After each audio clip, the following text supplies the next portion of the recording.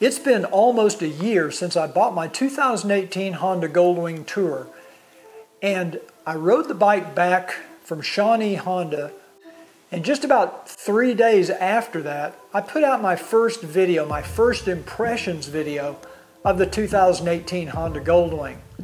Well, now that I've owned the bike for a year and put 8,000 miles on it, what do I think about the 2018 Honda Goldwing?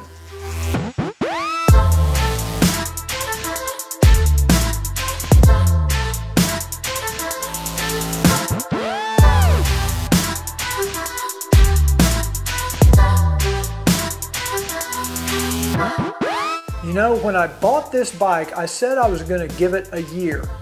I was going to ride it for a year, and then I was going to decide, do I want to keep this bike or do I want to go back to the 2017 model?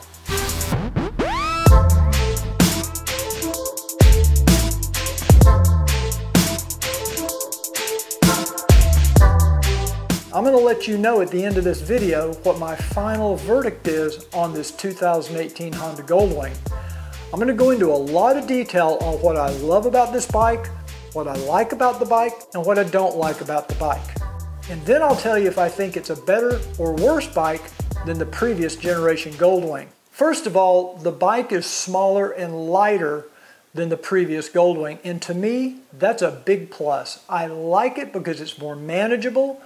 It's easier to handle.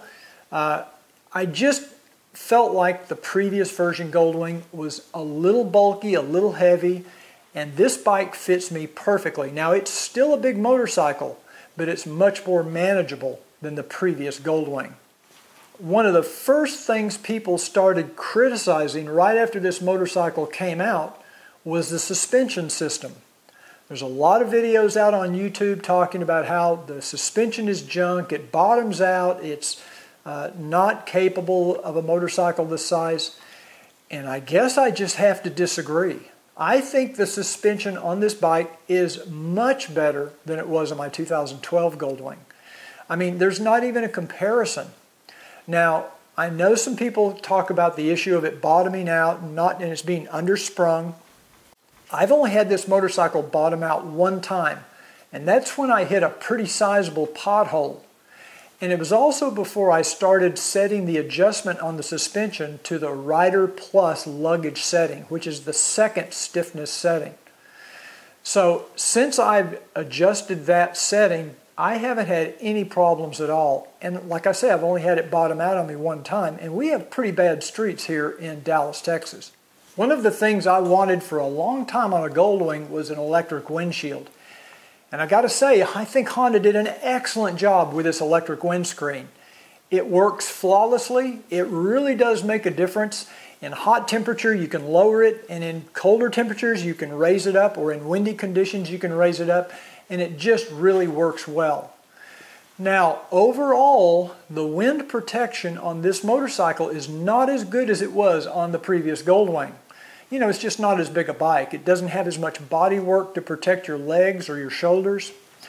And even though Honda did try with the little upper deflectors, which is an accessory item, and they're really nice looking, they're well integrated, they're very well made, but they really don't block that much wind off your hands.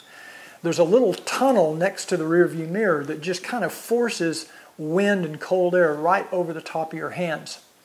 Those little deflectors, like I say, they're well made, and they work really well in the summer to direct air to you to get you cooled off, but they don't do that much to protect your hands. They're not as good as, say, the Baker air wings were on the previous generation Goldwing. Now, one of the things that's really helped on this bike is I added the F4 Customs +4 windshield, which is 4 inches taller than the stock windshield and about 2 inches wider. And at 6'2" and 180 pounds, that really does make a huge difference in keeping some of the wind off my shoulders and off my head. So that's been a great addition. They also make a 20-inch recurve model. You might want to look at my video where I review the F4 Customs windshields. I've been very pleased with that as an additional item for this Goldwing, this 2018 Plus Goldwing. One area where Honda really seems to always get it right is on the engines. And this engine is powerful, It's smooth. It's got great fuel delivery and power delivery. Now, I wouldn't say it's as smooth as the previous GL 1800 engine, because when I'm at a stop at idle, I will get a little vibration through the hand grips, and you won't get that little nickel to stand up on its end on this engine like you did on the previous engine. That engine was just rock solid smooth. But when it comes to smooth power delivery, I think this engine has it beat, has the previous version beat. They've really done a great job with the ECM, with the programming and the fuel mapping. You don't have that low speed stumble that you had on the 2012 and up models. That was a real irritating thing for a lot of people. This bike, power delivery is perfect. Couldn't be better. Now, I have the DCT model, and I wasn't sure when I first got the bike how I was going to like the DCT, but I was intrigued by it, and the more I've lived with it, the more I like it. You know, you have the option of having shift automatically, or you can go into manual mode, which is actually very cool. But I ride most of the time in the econ mode, just when I'm going around town. Tour mode is the default setting. The sport mode is a little too rowdy for me. Man, it is like a sport bike when you put it in sport mode. And the rain mode is okay when the roads are wet. I actually think econ mode works fine in the rain as well. So I give the DCT transmission a big thumbs up. And like I said earlier, in manual mode, it's just crazy. When you're riding in the twisties, when I went to the Tail of the Dragon last year, man, that's the way to do it. Just use the little paddle shifters on the left hand controls, and this thing shifts so quick and so smooth and so sure. I mean, it's just amazing. So DCT transmission gets a big thumbs up from me.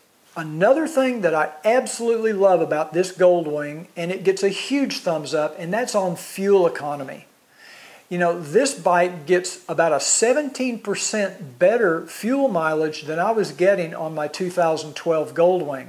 On my 2012, I was averaging about 35 miles to the gallon. That's in town and highway riding combined. On this bike, after a year, I'm averaging over 41 miles to the gallon. That's about a 17% increase, and that's pretty impressive when you think about it. And interestingly, the biggest gain comes in round town driving, not on the highway. I don't actually notice a huge difference between this bike on the highway as far as mileage and my 2012 Goldwing. But commuting around town, it really does get good mileage. Now, I still have a lot more to cover on the 2018 Goldwing. I haven't even gotten to the part about the seat and the trunk and the saddlebags, but I'm getting to it. And I just want to take a second and remind you that if you like this video, if you want to see more videos like it, please take a second to click that little subscribe button down below. And if you click on the little bell icon, YouTube will remind you when I put out a new video. Don't forget to share this video with your friends. Share it on Facebook, share it on Instagram, share it on Twitter, just share it everywhere. Now let's talk a little bit about the audio and the navigation system. First thing about the audio system, I'm going to say it's kind of a wash. There's good and there's bad. On the good side, the XM radio works very well, very clear reception. The Bluetooth connectivity with the headsets has been flawless on mine. It's a little tricky getting the headset programmed with the bike, getting it paired. But once you get it paired, it seems to be very solid. Now, Honda's come out with a couple of updates to the navigation and audio system. The first update didn't do much good for me. In fact, it actually was worse. But this new 2019 audio navigation update actually resolved some issues with iPhone. It resolved issues in the navigation system, and I believe with CB radios, which I do not have. But I know that after the first update, I noticed my volume levels had dropped quite a bit. I had to go up to 17 or 18 on the little scale to even be able to hear through the headset. Now I'm back to where I can hear everything at 12 or 13. So they've obviously addressed that issue. The navigation system, my first impression a year ago was that it was junk. It's still junk. It's no good for touring. It's not up to the other quality of this bike. And I know that some of you don't care about navigation. You think that a GPS is a waste of money anyway. But for those of us who do like a GPS and we like to program our routes and do long distance tours over multiple days, this system just doesn't have what it takes. I don't know what else to say. That's all I'm going to say. I'm not going to dwell on it. I actually installed a Garmin 595 LM on the left handlebar just because I needed a good GPS that I could rely on. And so you shouldn't have to do that on a $30,000 motorcycle that has a navigation system. But I did, and I'm happy with the Garmin system. The AM and FM reception are really bad on this bike, much worse than the previous model. I don't know why. I don't know if it's an antenna issue. I'm not sure what it is. But you just do not get good, clear reception on AM, FM. And I also get some interference, like when I'm listening to AM or FM and I turn on the turn signal, I can hear a little beeping or clicking in the background. So there's some sort of interference happening that probably needs to be addressed either in the aftermarket or by Honda. Of course, I don't have an iPhone, and this bike comes with Apple CarPlay, which is really for the iPhone. I have an Android, and there's very little support for the Android on this motorcycle, and that's a shame. I wish it had Android Auto, or at least better integration where you could dial numbers while you're riding from your Android phone. And it's just not a very elegant solution. So I wish Honda would pay more attention to that. That's one of the things I don't like about the bike, is that it doesn't work well or integrate well with an Android phone. Now, a lot of people have complained about the rear view mirrors because they are smaller than the previous Goldwing. And I guess I've just adapted. I'm used to them. They're big enough. They're bigger than most motorcycles. They are rock solid. They do not vibrate at all, no matter what gear you're in or how fast you're going. The mirrors are just super solid, very clear images. So I actually like the rear view mirrors. I don't think it's a negative at all. Now, when it comes to the paint and the fit and the finish of this motorcycle, when I first took delivery of the motorcycle up in Oklahoma, before I ever left the dealership, I noticed some marring on the paint, mostly on the saddlebag covers and a little bit on the rear fender area. I pointed it out to the sales manager. He filed a claim with Honda, and Honda actually did replace one of my saddlebag covers under warranty. A lot of people noticed they were having the same issue with the 2018 Goldwings. I'm not sure if it's been addressed in the 2019s yet, but if you're buying a new Goldwing, make sure you go over it with a fine-tooth comb before you take delivery, because if there is a warranty claim on paint, it has to be done within the first 30 days of ownership, just so you know. I was able to buff out one of the, there's like something had been rubbing against the paint during delivery, during shipping, and it kind of like rubbed a spot on the paint and made it like a marred finish in the clear coat. My brother and I were able to buff out one of them pretty successfully, very successfully, and the other part simply couldn't be buffed out and had to be replaced, but Honda did replace it under warranty. Now, I have the pearl white. I absolutely love this color. I think the quality and the visual appeal of the paint is as good as I've seen on any motorcycle. It's absolutely beautiful. Yes, there is a little bit of orange peel, but it really, in the sunlight, this bike just sparkles. And actually, every paint I've seen, every color I've seen on the 2018, 2019s have been the same way. They're really just beautiful paint finishes. Now, the fit leaves a little bit to be desired in some areas, and I know I'm nitpicking right now. I realize that. But, for example, the right-hand pocket door on my motorcycle, and I've seen this on others as well, when you close it, it's not level, it's not flush. It kind of sticks up on one end, and it just doesn't look right. The fuel lid on the top shelter is not flush with the rest of the top shelter. There's a place on the trunk where there's a little cowling underneath that doesn't, there's an edge there. It just doesn't look right. So there are some fit and finish issues with the 2018-2019 Goldwing, but I am probably being a little bit too nitpicky on that. Now this motorcycle has LED lighting all the way around. So it's got LED headlights, brake lights, tail lights, and overall they're pretty good. I would say I'd give it a thumbs up in general. From a visibility down the road perspective, they're not quite as good as my old 2007 Goldwing. 2012 was not quite as good as the 2007 because they blacked out the surround around the headlights, and that kind of cut down on the refractive lighting. But these lights are good. I'm not a big fan of LED lights for headlights because I just don't think they throw the light the same as halogen lights or HID lights. But these are pretty good for LEDs. They're okay. And from a visibility standpoint to oncoming traffic, during the daytime, you can hardly see this bike coming if you have the low beams on. If you have the high beams on, the bike is visible to oncoming traffic. So it's a good idea to probably install the LED fog lights because that does make you more visible to oncoming traffic. And I have installed LED fog lights and I'm very happy with them. Now I'm not finished. I'm still got to talk about the engine drone, the trunk, the saddlebags, the seat. Lots of stuff coming up, but I want to take a second to let you know that this video is being sponsored by my 2018 Plus Honda Goldwing maintenance videos, which are available on Vimeo.com. These videos are available on demand in streaming full HD, or you can download them to your computer or your device for viewing offline. Now, there's 39 videos in the set currently. We're adding new videos all the time, but I'm going to show you how I work on my 2018 Goldwing so that you can do things like change your own oil, change your brake pads, your brake fluid, your coolant, all the stuff that you would normally pay a dealer hundreds or thousands of dollars to do. So check out my 2018 Plus Honda Goldwing maintenance videos. I'll put the link in the description down below and I'll put the web address.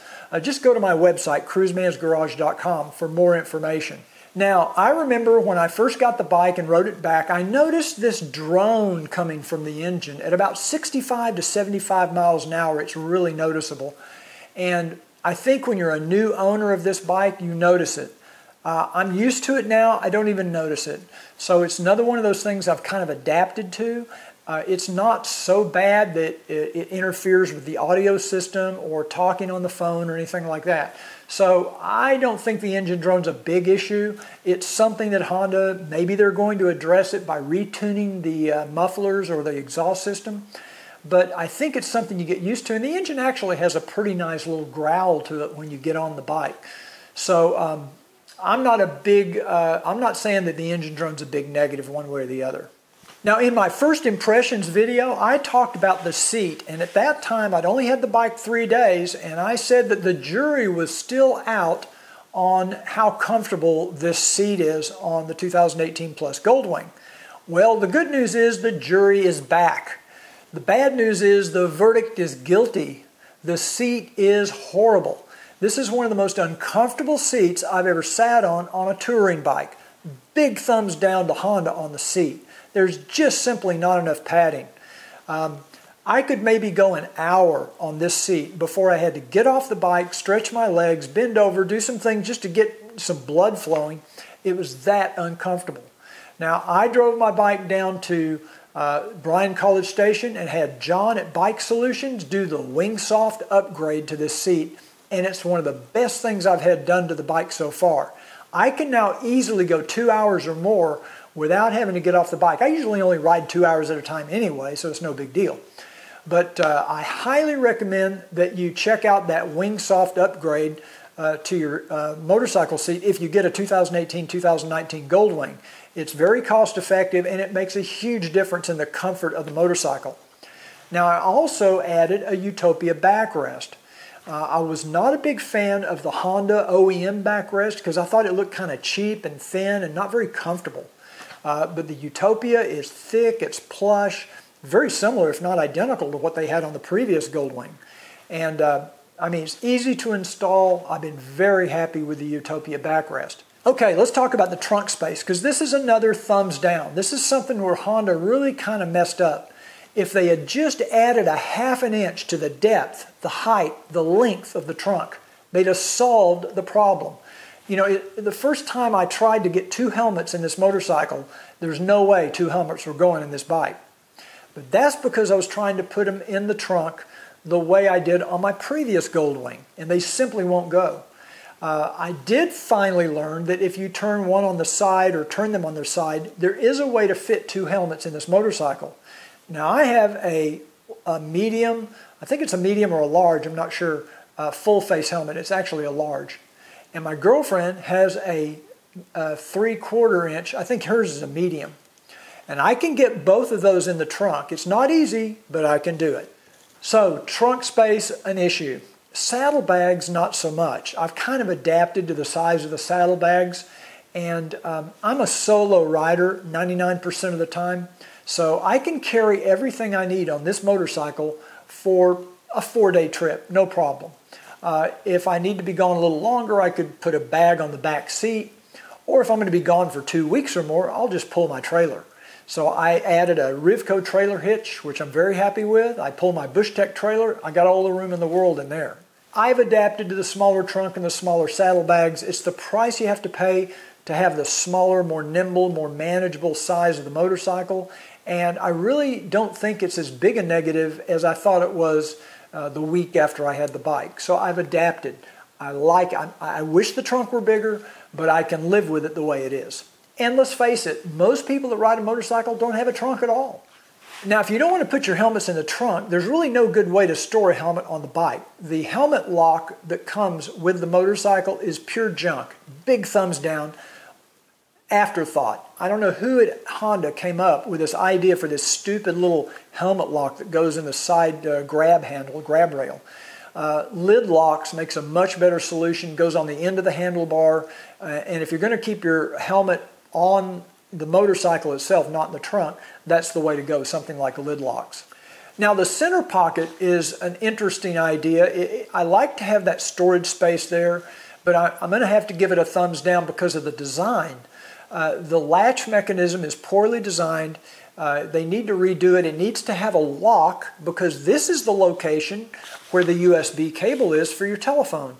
So if you want to charge your cell phone, you keep it in that center pocket. Somebody in the aftermarket or Honda themselves need to come up with a locking mechanism for that center pocket door. Now, as you know, I do maintenance videos for the Goldwing. And how is this bike to work on? Well, it's a mixed bag. Some things are much easier than they were on the previous Goldwing, believe it or not. Some things much more difficult. Things like changing your oil now on a DCT transmission, you got 3 drain bolts instead of 1. You have 2 filters to be concerned about instead of 1. I have a friend that paid $235 at the Honda dealer just to get an oil changed on a DCT. That's outrageous. Over $100 in labor for an oil change. So this is a bike you're probably going to want to figure out how to work on yourself because labor is going to be very expensive. Now, things like getting to the air filter. If you think getting to the air filter on the 2001 to 2017 Goldwing was a pain, wait till you do it on this bike. You just won't believe the body parts that have to come off and what you have to do to get to the air filter. Honda basically, the engineers took an air filter and they said, let's figure out how to build a motorcycle around this. And that's what they did. So they just started stacking layer on layer on layer on top of this air filter, and that's basically, you got to take all that off to get to it. It's doable, but it's a pain. Now when it comes time to working on things like the brakes, it's much easier than it was on the previous Goldwing.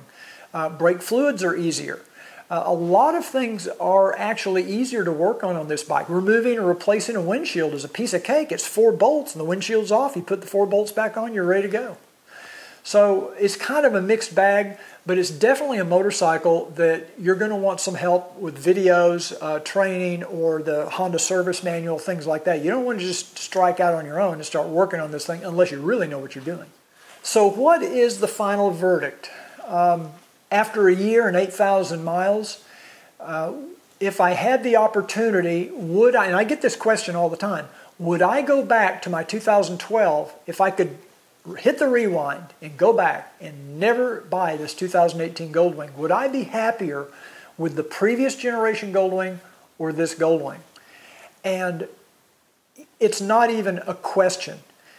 This is a better motorcycle overall than my 2012 Goldwing. I like it better. I like the looks of it better. I like the Bluetooth communications. I like the electronics. I love the dash. I love all of the electronic computers. The hand controls and the console controls are as nice as I've seen on any motorcycle anywhere in the world. I love the paint finish. I like the way it handles. I love the power delivery. I think overall this is a better bike for me. And that's important for me, not for everyone. But for me, I prefer the 2018-2019 Goldwing, the 6th generation Goldwing, to the 5th generation Goldwing. It just fits me. It's like the Goldilocks thing. You know, one bike's too big, one bike's too small, one bike's just right. This bike is just right for me. So that's my verdict. After 1 year and 8,000 miles, I am in love with the 2018 Goldwing Tour.